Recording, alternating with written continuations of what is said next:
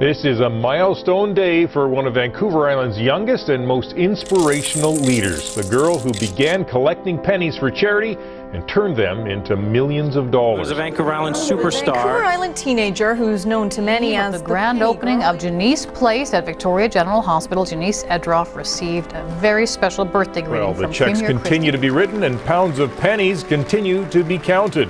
What is scarier than multiple tumors at age 3?